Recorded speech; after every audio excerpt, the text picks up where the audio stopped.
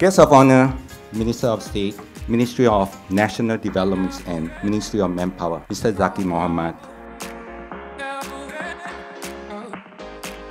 HR professionals need to work closely with your business leaders to put in place strong people practices and policies that could build a skilled and engaged workforce that is able to support your business growth. The tide is going up for the global economy. We expect world growth to ease to 3.6% in 2019 from 3.8% in 2018.